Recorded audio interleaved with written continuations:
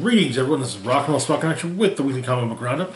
We'll get things started with this week's X books as well as this week's, miscellaneous Marvel books. Starting with Marauders number 15.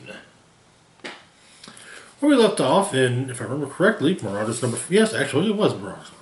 In Marauders number 14, Wolverine attacked and seemingly ran through Saturnine at dinner. So the issue begins with two quotes. The first one from Sun Tzu in The Art of War. Every battle is won or lost before it is ever fought. The next is from the White Sword of the Celestial Spire. You cannot be humbled in war if you never taste death.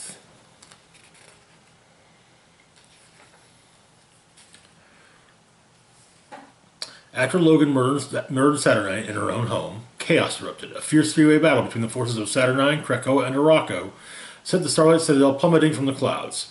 Magic managed to teleport the Krakoans home as the cacophony of the palace shattering below reverberated in their ears.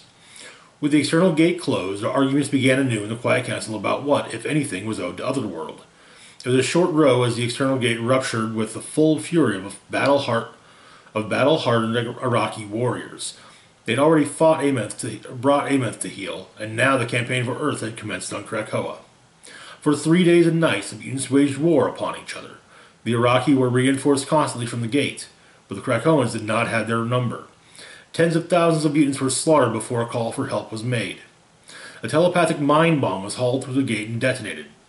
Hundreds of mutants' higher brain functions were erased from their brains, including Moira X in her no place. Krakoa issued a distress call that was answered by the Earth's mightiest heroes, the Avengers, the Fantastic Four, and the hosts of Asgard, who all fought and lost. The mountains of corpses from the waters around Krakoa red, and as the island burned alive, one mutant witnessed the end of the dream. One mutant watched as Apocalypse was decapitated, drawn, and quartered. The Wolverine saw it all with deathless eyes. And so we see New York burning, as Doctor Strange is violently ejected from the Sanctum Sanctorum by War and one of the other horsemen. On Krakoa, Wolverine is once again crucified on an X, much like the Reavers did to him in the Outback.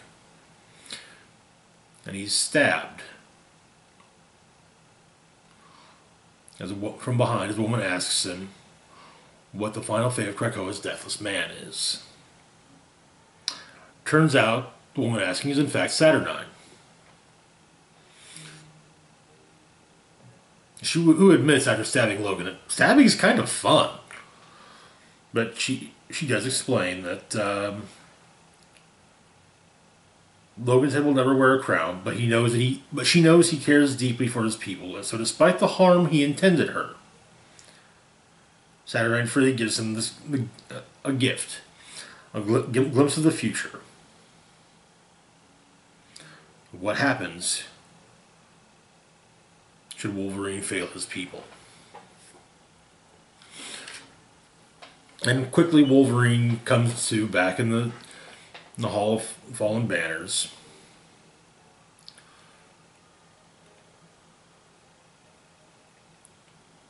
And Saturnine suggests that he sit down before his food gets cold, or she will banish him to a lifeless realm. As he sits back down, Cypher reaches over, stating he didn't think Logan would mind if he batted cleanup on his sushi appetizer, as it is quite exquisite. Logan sits down and that's fine. He smells something. Tries to get Cypher to stop eating. Realizes someone poisoned his appetizer.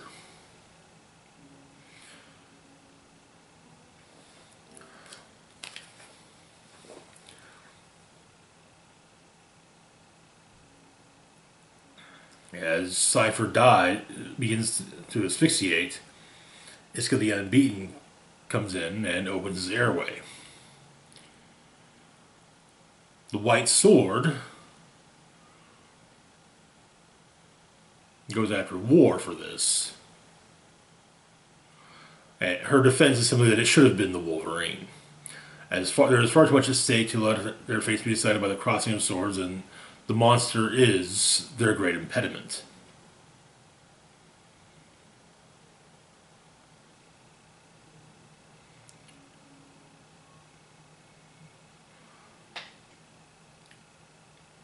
The White Sword calls poison the weapon of the craven. And also claims he will not be party to cowardice. And it's also adding there's a reason that Tower never fell, as he heals Doug, or as he heals Cypher, stating that Cypher, Sword of Krakoa, is whole and released from any obligation to the White Sword. Apocalypse and Genesis sit across from one another, and Apocalypse simply says, "I see you did well with the children." Genesis states that she did her best.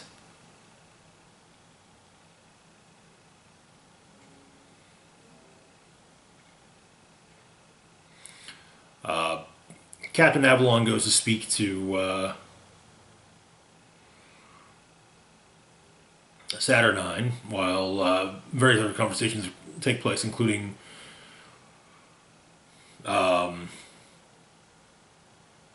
Storm making a threat to Jim Jaspers Jim Jalpers of Crooked Market. Pog being, well, Pog or Pog, and so on and so forth.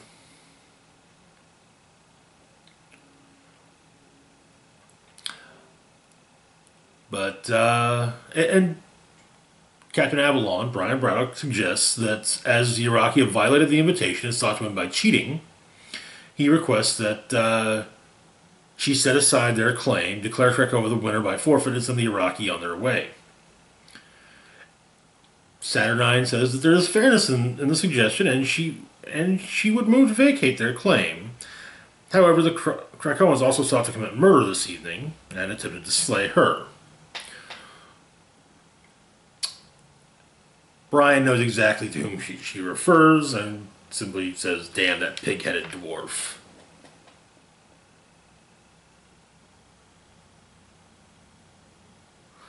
Apparently, the fact that he was considering this impressed War. War didn't even consider an attack on the Majestrix. He just explained, and he simply explained he wants to get people home safe. War understands that, it's a singular desire of every brave soldier. The next course is then served. Scarabs stuffed with the hearts of Pollinate from the rivers of Wahhabi, cooked to perfection and reduction of the greatest wines from Sebelith. Death is not pleased with this, as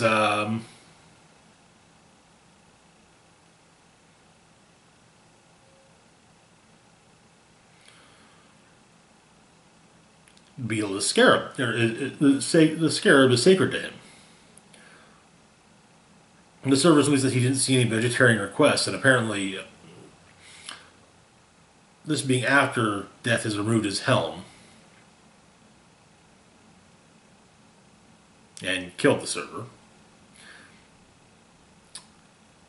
While Death was taking care of the server, Wolverine took the Scarab.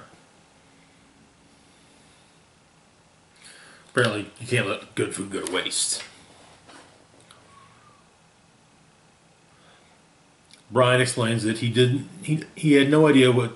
Brian explains to Saturnine he had no idea what Logan's intention was, and Saturnine believes him. And it is started she can't grant his requests. But perhaps some accommodations could be made if he were to lift the right sword and reclaim the mantle he was destined for. Basically, become Captain Britain again. He states that he asks that she forgive him, explaining that is his past.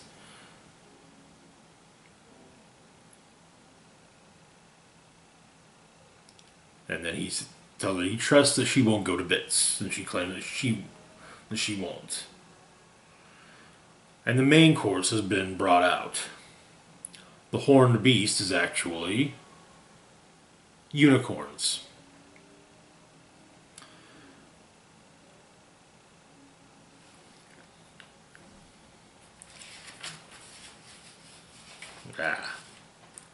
The white sword looks upon this and claims that he never eats for his beyond hunger. Before the great unicorn, he will make an exception. Storm is very, very much against eating a unicorn. Wolverine's already dug in, saying that it's not only is it good, it's damn good.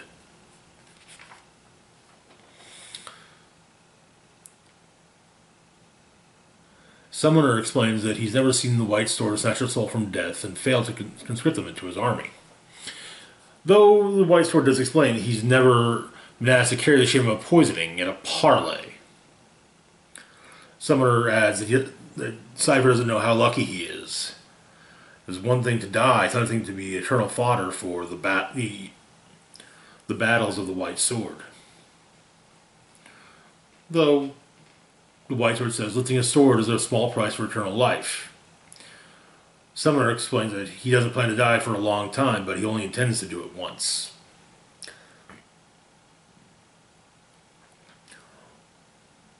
Gorgon explains that nothing truly bores him more than listening to others plan for their eventual deaths, and then asks if the white sword will be able to resurrect himself. The white sword actually has no idea, and he'll never know.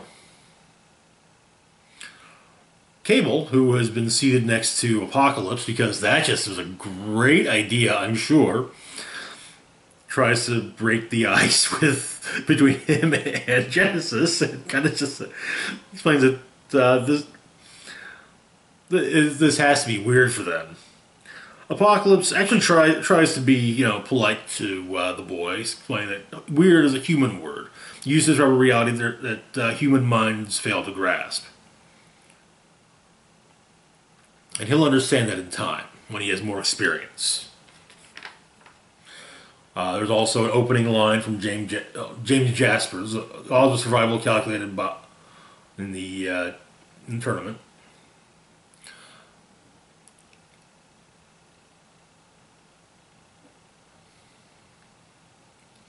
At dessert, Cable goes to talk to Iska, and brings up the whole thing that she's unbeaten, and he wants to see it. She simply says that he will witness her power tomorrow. Magic explains that she's got some ideas on what to do.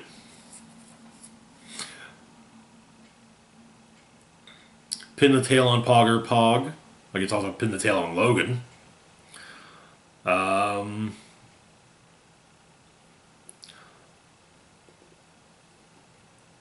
Cutting the stemware just right so that it doesn't immediately fall. Also, just nicking Cable's thumb. And finally, something akin to 3-card Monty.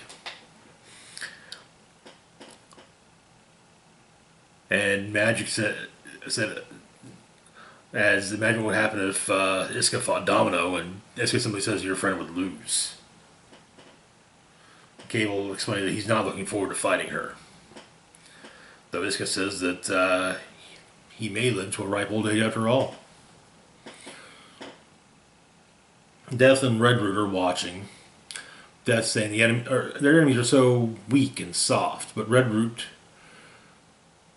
explains that Death's words ring true on the wind, but Redroot looks at them and wonders. Perhaps they were grown on a better world than theirs. If the mutants of Araco had set roots on Krakoa instead, they would have grown in the sun. Death insists that Redroot set aside such thoughts, and tells him not to attach himself to these weak things. They will be culled come the dawn.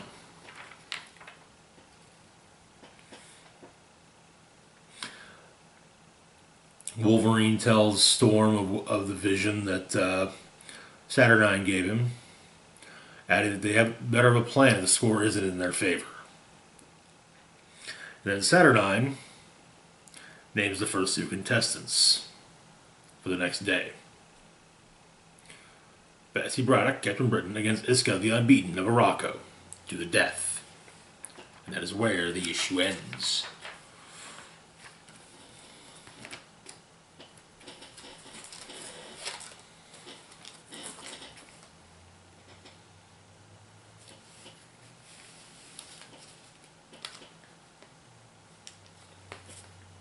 Which, of course, brings us to our next selection of the week, Excalibur number 14, part 15 of Ten of Swords.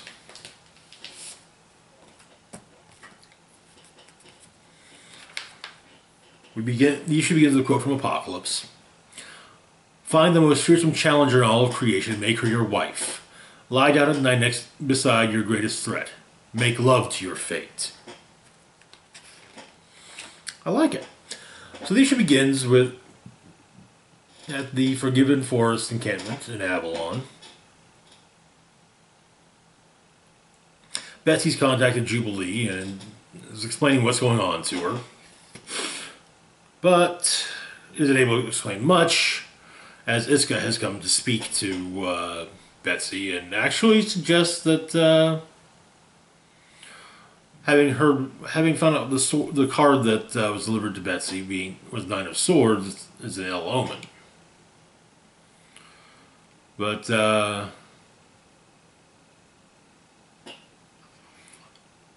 she tries to give some friendly advice. Basically, hey, you can forfeit to avoid death. And so, King Jamie of Avalon has the contest begin, and Betsy actually somewhat impresses Iska with Betsy explaining that if Iska can't lose, that all that means is that Iska never learned how to fight. And then Iska swings Mercy at the crystalline sword, or the starlight sword, and not only does the sword shatter, but Betsy as well.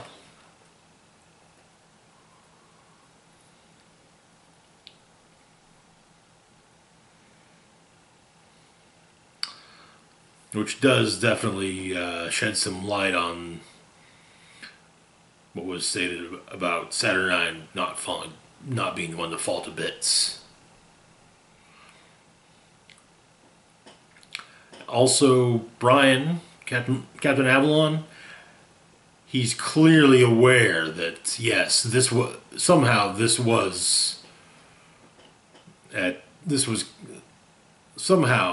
Saturnine meddled in this portion of the contest.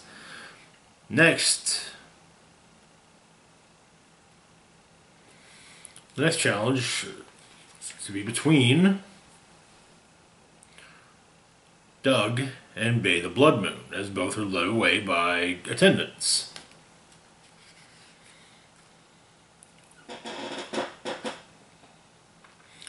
But for some reason, Cypher can't understand a single word that Bay the Blood Moon is saying. Bear in mind, Cypher's mutant power is the ability to understand all language.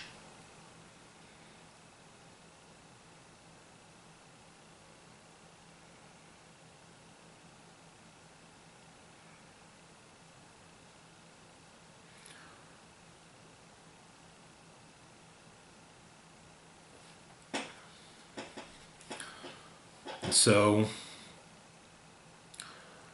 the attendants place a crown of flowers on Cypher as well as a toga when Magic shows up talking to him, because They don't. She has no idea what's going on. Um, but it doesn't. Howard doesn't look at another duel. They brought a cake. So, which leads Doug to think maybe Bay's gonna hunt him for sport and serve him, or he's going to serve her. But Leon doesn't really think that's the case. After all, they brought a cake. Turns out, though,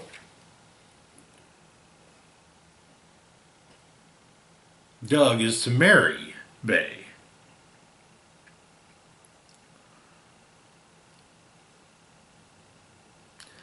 And Ileana simply asks if he needs to talk, adding that she's all self-taught, but she'll do her best. But he says, no, he can do this.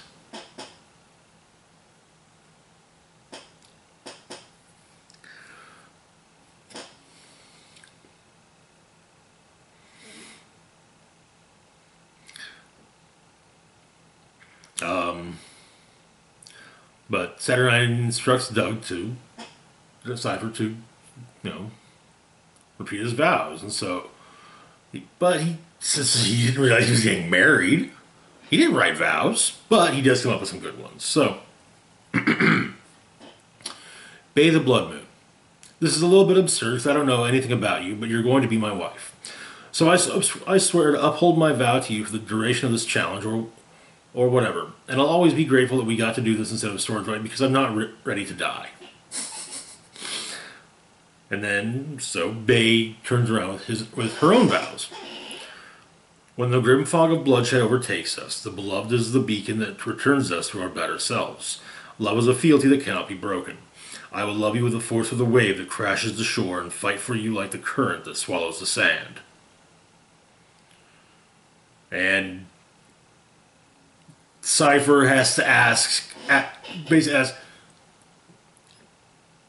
if everyone else can understand her, and Apocalypse simply assures him that Bay's vows are good vows and that he should accept them.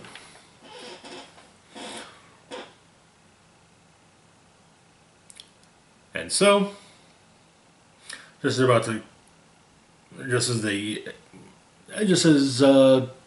Cypher gets to kiss his bride, Jubilee shows up on Shogo, and yeah. So, Storm goes to calm her down. Hey, look, this is not. We really need you to not be here right now.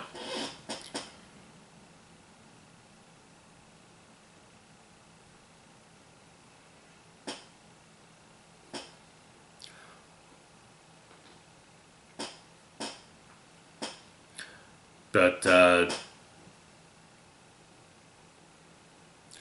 Bay the Blood Moon puts her helm back on and gets her blade ready, and Cypher asks basically, please don't go after the dragon, please don't hurt the dragon, and she kisses him again, but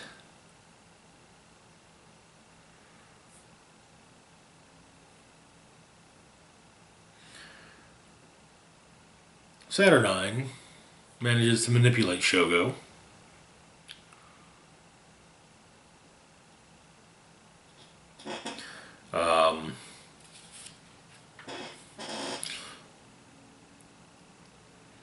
And basically take control of Shogo.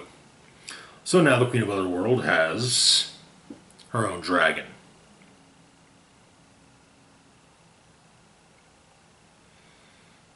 And the end score is Araco 2, with the first duel where Iska and Captain Britain's duel having been a victory for Araco. Krakoa 1, as both are given a victory point.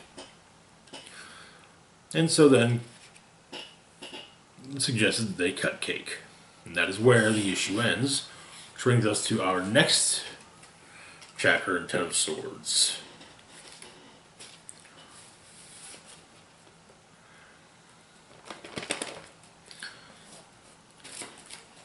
Wolverine, number 7. Previously, for the Wolverine portion of this, Wolverine went to Japan to find Muramasa, which caused him to end up having to go into Hell. Also in Hell was the Araki Solemn. Turns out both were supposed to attain Muramasa blades. And they did. And Muramasa himself ended up dying. So the issue begins with a quote from Saturnine. So many cards left on the deck, and we've only just begun to deal hands for the game. So we begin with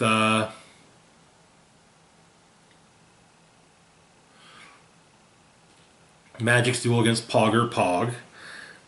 It's looking like it, and so, of course, Magic draws her blade, but however, as does Pog. However, Saturnine explains it. This is not a contest. This is not a contest of swords, but a contest of arms. It's an arm wrestling contest, which Pog easily wins. Elsewhere, in Blightspoke, Wolverine must fight Summoner, while in telepathic contact with Saturnine. And so they duel it out through varying and constantly alternating realities, including a point where it looks like they're almost pulled right out of Tron. This one right here. Nice little touch. I remember years ago, it was actually, I think it was when Tron Legacy came out. There was a series of Tron-inspired variant covers, and I wish I had got my hands on all those. There is also a write-up on the Battle of Blightspoke, and what happens there. But when all is said and done, the Muramasa blade, Wolverine's Muramasa sword, is jammed into Summoner's face.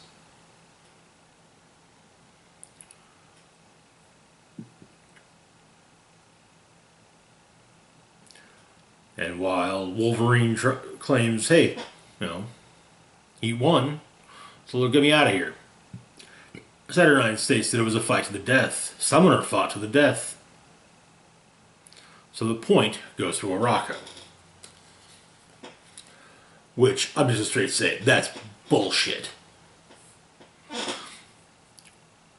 Next we join Saturnine and Jim Jaspers in a bar in the Crooked Market. Apparently, he's having a drinking contest. The Page of Cups is drawn. And so Wolverine and Storm are to have a drinking contest.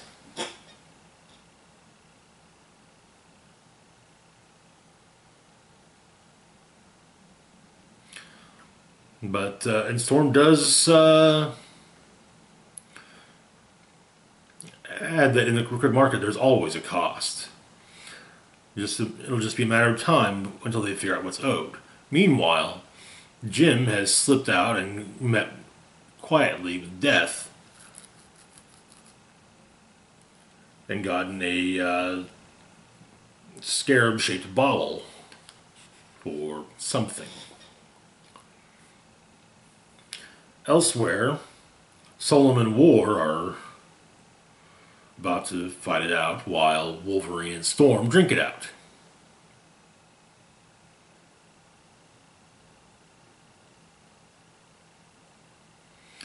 With Solomon explaining that this is very exciting. War, a bereaved widow, is offered the opportunity to avenge her lost husband.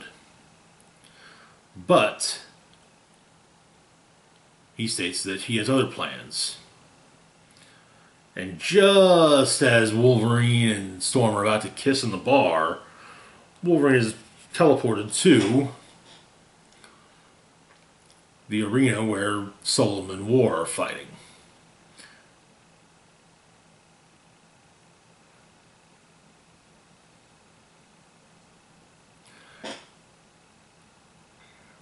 And Wolverine realizes that that must have been some pretty strong booze he was drinking if it's still affecting him. And the Three of Swords is drawn.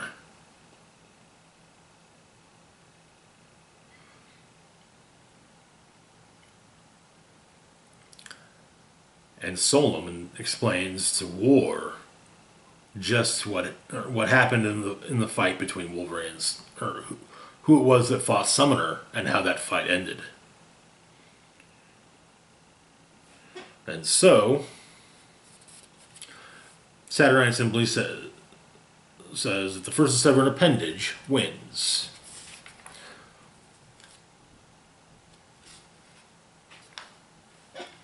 And so, Wolverine and War duke it out. And suffice to say, there's nothing quite like the fury of a mother grieving her child.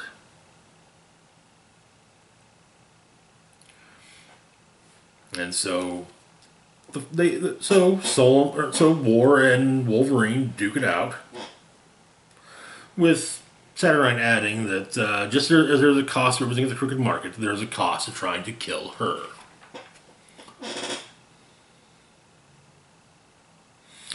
And she does mention that something is going to happen to Storm as well. However, as the fight continues, War's hand is cut off by Solomon. And so the Arakko is given the point.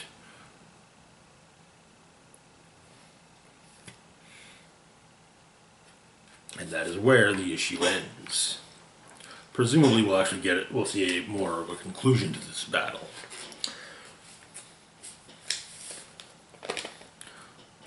Which brings us to our next comic of the week, Champions, number 2. Continuing the Outlawed story arc. So, Outlawed. A quick version. Civil War. Kids versus adults. The champions were trying to protect an important a VIP at a school. There was an explosion. Miss Marvel, Kamala Khan, was injured.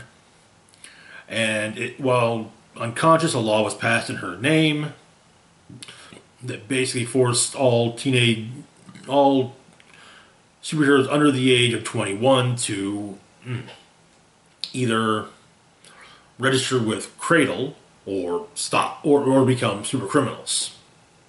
They could train and they could have an approved mentor, so to speak. Not all of the champions are in favor. In fact, most of the champions are not in favor of this. A meeting of young heroes was called together. However, someone betrayed them. And some of them got captured. Presumably it was Vision. Signs were pointing to the possibility that maybe Vision was somehow involved in the betrayal, or possibly even Vision, though Vision is supposed to be dead. And so we begin at a Cradle re-education facility. A handful of captured teenage superhumans are being an attempt is being made to re-educate them. Locust, Snowguard, Bombshell, and Starling. With the main thing being responsibility being with stories such as the deaths, Vance Astrovic's accidental killing of Vance Astrovic's father by Astrovic himself, as well as Kevin Ford's accidentally killing his father when his mutation manifested. Kevin Ford having been the mutant known as Wither, so you could take a guess what happened there. Two of the captured heroes attempt to make a break for it. However,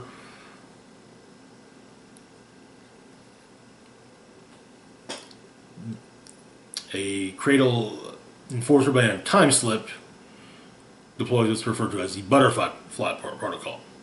Going back to the moment before, they transformed and took both of them out of there. No harm, no foul. Technically, no one's supposed to notice, but at short range, it doesn't work that well. Oh, it doesn't always work that well. In Chicago, there's a protest, half in support of young superheroes, half against.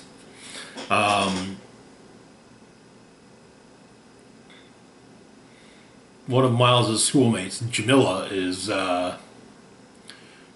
who is present when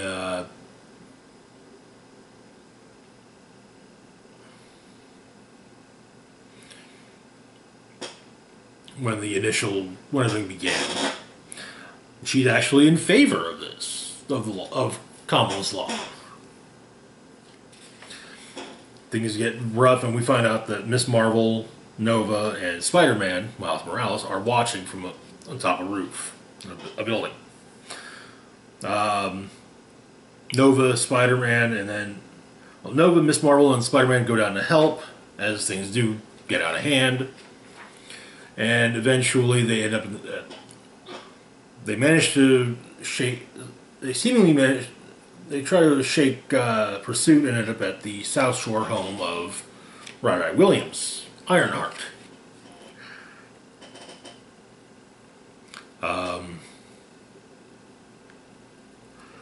And Kamala does kind of say, hey, someone ratted us out and got some of us captured, which, you know, maybe it was Rai.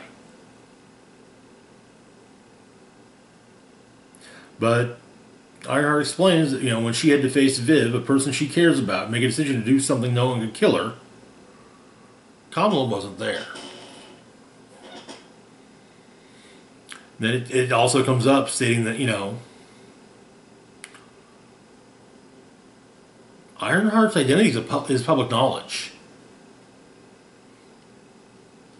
You know, Nova's congressional testimony was something like Nova. Miles was Spider-Man. Hers, however, Ironheart's was Rai Williams. I mean, everyone wondered where Miss Marvel was, of course.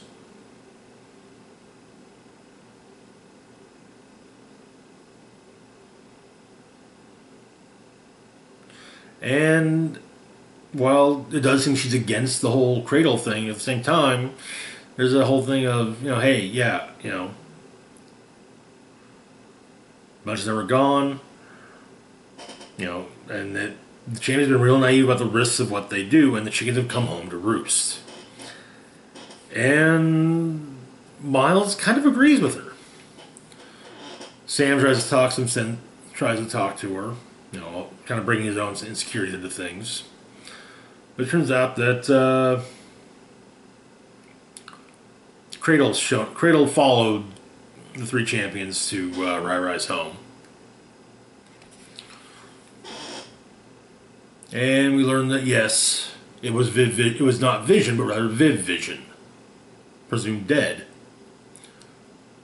who betrayed the champions in Champions number 1. And so she gets on a bus, well, you know, young, traveling alone, while her former teammates duke it out with government agents in Chicago. That is where the issue ends.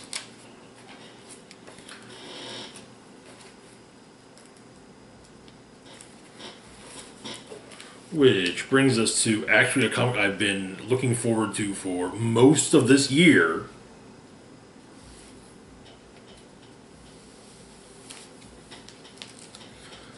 Because, and I understand part of why it was delayed. It was put out to coincide with the release of a film, and well, that movie was supposed to come out last weekend, but yeah, it's not going to be coming out until next year now. Taskmaster number 1.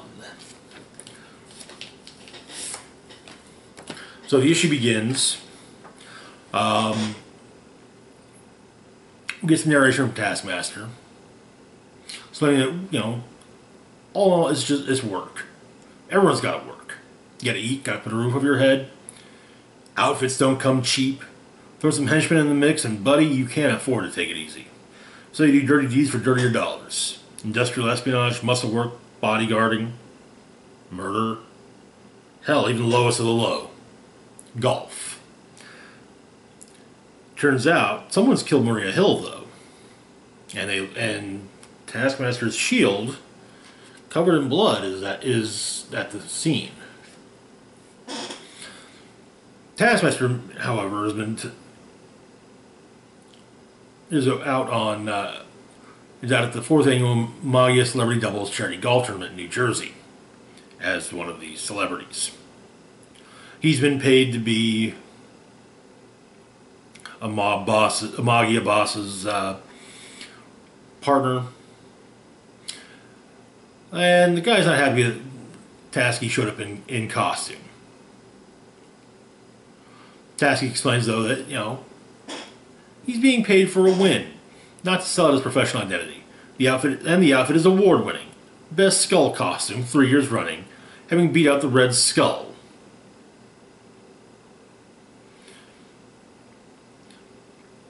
But his partner is going, what's wrong with Minimal? I mean, look at Bullseye over there. And, well, Taskmaster simply says, anyone can make black and white and blue look good. It's a cop-out. Lacks panache. Turns out, though, Bullseye and his partner are losing, and, well, Bullseye's asked, what he's being paid for, and he says, he can't golf for the guy.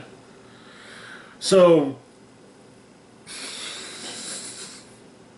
Taskmaster takes a moment to pick on Bullseye a little bit, suggesting maybe he should just go back to killing Daredevil's girlfriends and leave this to the pros. And then someone puts a bullet through the head of Taskmaster's partner and starts firing at the greens.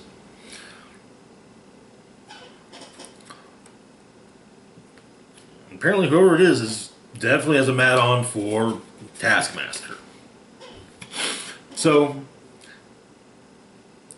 he copies some of Ghost Rider's driving skills, grabs some arrows, bones, some arrows, tries to copy some of Hawkeye's skills, but meanwhile, he gets a phone call.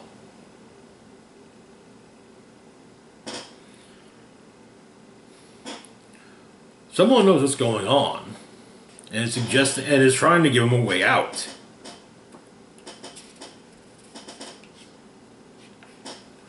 And so Taskmaster takes the way out because whoever's trying to kill him is really good. The usual tricks ain't working, basically. And it turns out that the phone call was from none other than Nick Fury Jr.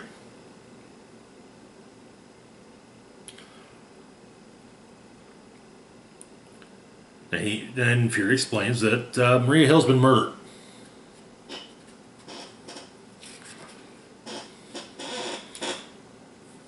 And that apparently, so when Taskmaster asks, clearly not unfazed by this because who cares? It's Maria Hill. No one likes Maria Hill. He asks who did it. And Fury says, you did. But no, he didn't. And with Fury explaining that, hey, your shield was on scene. But Fury knows that Taskmaster didn't do it. Mainly, and of course, it wasn't until Taskmaster sat down in the car that Fury knew this for sure, but after all, there's no way Maria Hill's murderer would be dumb enough to get into a car with Nick Fury Jr. Hill, after all, made him. Taught him everything, every dirty trick, every underhanded move. Though, Taskmaster opines that Fury's probably the only one who misses her. Seems everyone hated her. And Fury does admit that Hill made enemies like Frank Castle makes corpses. But a lot of people didn't like her, but they did respect her. But so hey, Taskmaster figures that he's just gonna he'll lay low for a while till everything blows over. Begalia, Madripoor, somewhere they won't follow. And that's when the other shoe drops as to who it was that was after Taskmaster. Black Widow herself, Natasha Romanoff. And yeah, Taskmaster, the guy that can copy anyone's physical moves just by watching them. Yeah, he yeah,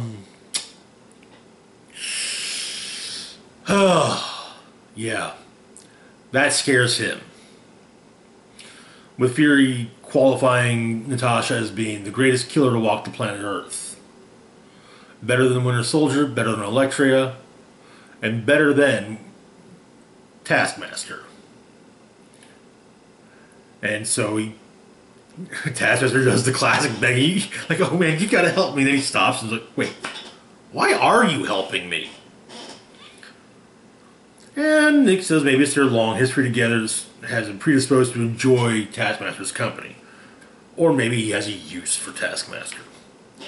I'd say 10% one, 90% the other. Take your guess as to which is which. Also, it turns out that Taskmaster's got sleep apnea. But he nods off in the car, and they wake up in Connecticut at a safe house of Furies. Turns out that when Maria Hill was murdered, she was working on something called the Rubicon Trigger, a system on some old Hammer mainframes. It requires biometrics to get into, though.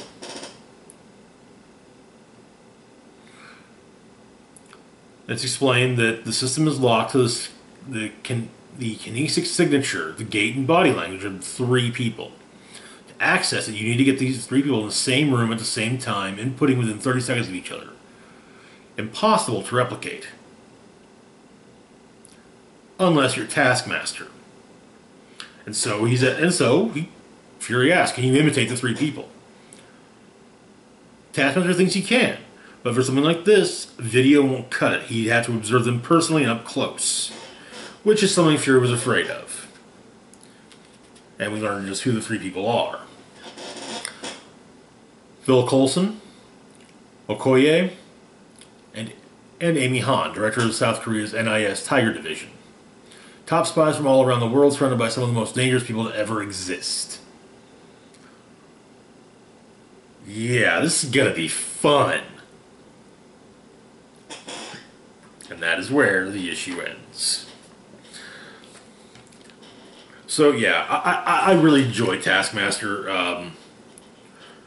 He's a character who, normally with, like, say, Deadpool, I actually kind of like the idea of Deadpool being quasi-heroic. With Taskmaster, I like the idea that he can be written as a good guy and as a good guy and a bad guy.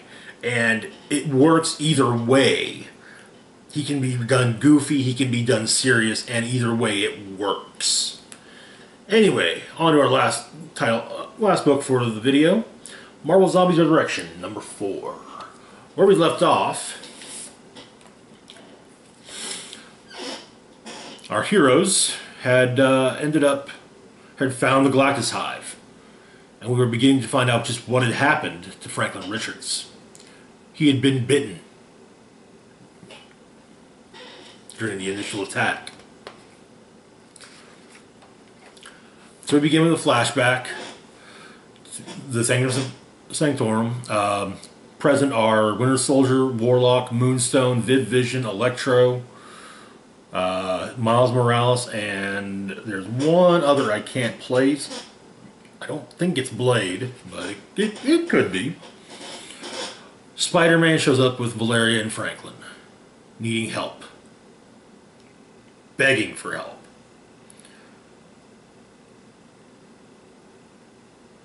With Spidey basically, you tell me that none of you can save a dying kid? And Warlock explains that with Doctor Strange's help, he can. But not the way that Peter wants him to help. Meanwhile, in the present, Valeria and Franklin have been seemingly reunited with their family. Their now zombified family.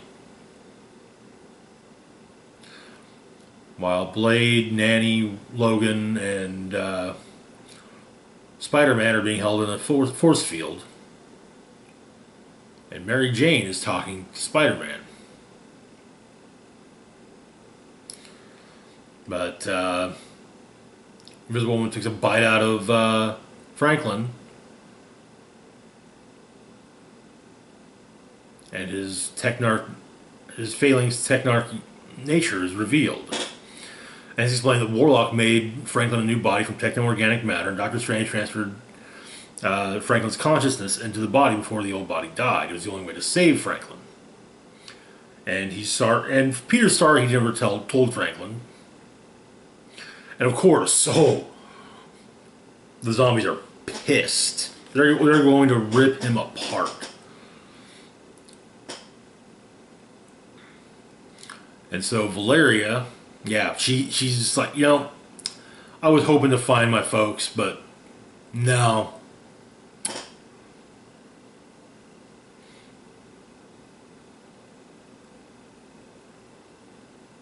And Valeria admits that they should have listened to Peter. Now they have to kill all the zombies. Meanwhile, Chewie coughs something up. A bunch of NOs that were non-organics eaten at the Phalanx Tower.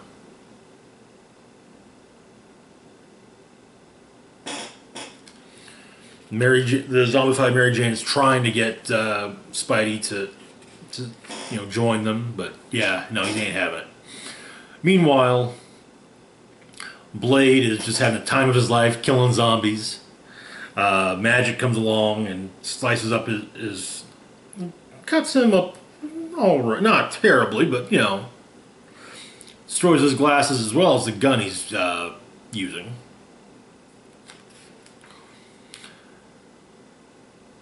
Wolverine comes along and cuts off her head and says, tell your brother I'm real sorry. Valeria explains that they have to get to the Galactus Hive.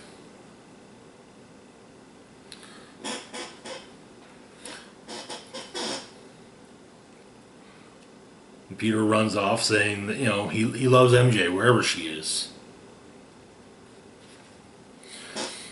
Nana flies towards the Hive, but things aren't looking good for Nana. And Nana simply says that she's proud of both Franklin and Valeria before firing off her arms, and letting the zombies use the rest. And turning the rest into basically blowing up the rest to take out as many zombies as possible. Inside the Galactus Hive, using the gauntlet that Valeria has, she begins to charge things up. Franklin uses the Soul Sword to cut the Silver Surfer's board and stops Silver Surfer from messing with Valeria. And we find out that the gauntlet that Forge built, that Valeria uses the hand of a powerful mutant, Remy LeBeau.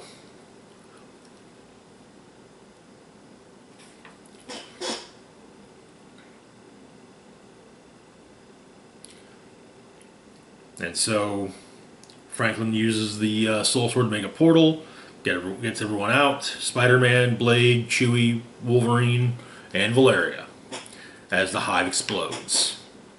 A month later, Vision and Valeria are rebuilding Nana,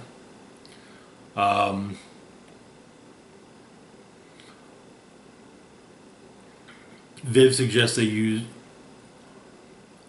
could salvage the necessary assets to construct fission reactor engines from the hangar bay, but it's explained that Nana won't want fission reactor engines because she'd have to vent outdoors every night. Viv suggests perhaps a solar nuclear hybrid engine, which would probably be acceptable.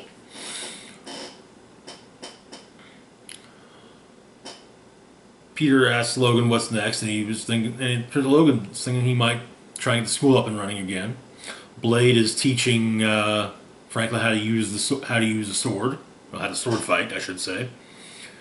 But Logan adds that he doesn't know what the world's going to look like, but still has mutants, and they still need X-Men. And then asked what's next for Peter, and he says he's thinking that once they get Nana back online, Peter's thinking maybe he's going to try and get back in the hero game. Something to get him moving forward again. And the issue ends with Franklin pulling the Silver Surfer's head out of the Soul Sword and top.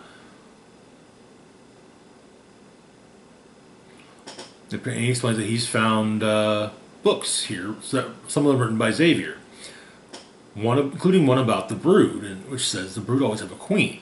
So as these zombies were initially brood, he asked, where's the queen? Surfer explains that the queen is far beyond Franklin's reach. But he needn't worry. She knows who Franklin is, what he and the others have done, and the two of you will meet soon enough. And that is where the issue and the series ends. And that's it for now. As always, feel free to like, share, and subscribe. Links to my Facebook, Twitter, Patreon, and PayPal can be found in the description box down below. This is Rock and Roll Spock signing off, saying, live long and rock hard.